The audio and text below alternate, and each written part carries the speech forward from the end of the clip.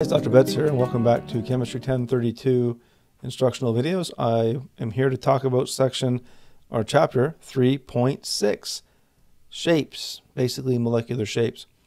The only three you have to worry yourself about are the top three. The other two are important, but we're not going to talk about them, but they are important. So let's learn the first three, and here's what you look for when you want to try to figure out what kind of shape you have. 4 single bonds.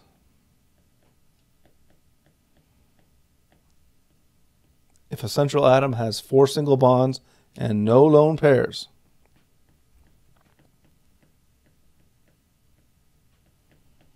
you are tetrahedral.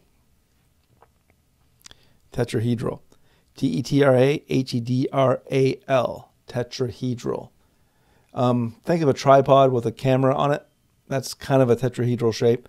I'll bring the models to class with me and let you take a look at them so you can kind of have a hands-on feel of them. I tried showing them on the webcam. It just doesn't work. You can't really see them with the models I have. I'll have to get better models one day, I suppose. The next one, you have 3 single bonds and 1 lone pair.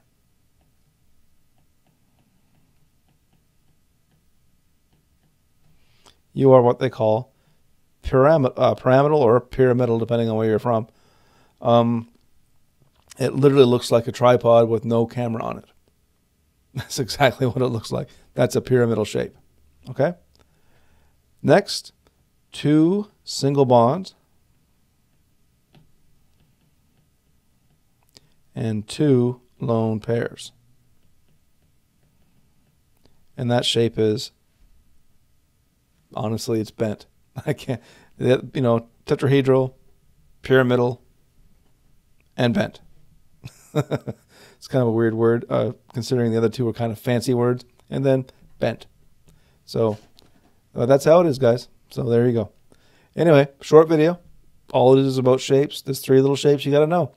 Short video, short and sweet, to the point, but also important. So make sure you can distinguish these shapes and recognize these shapes and predict shapes if asked, especially on a quiz.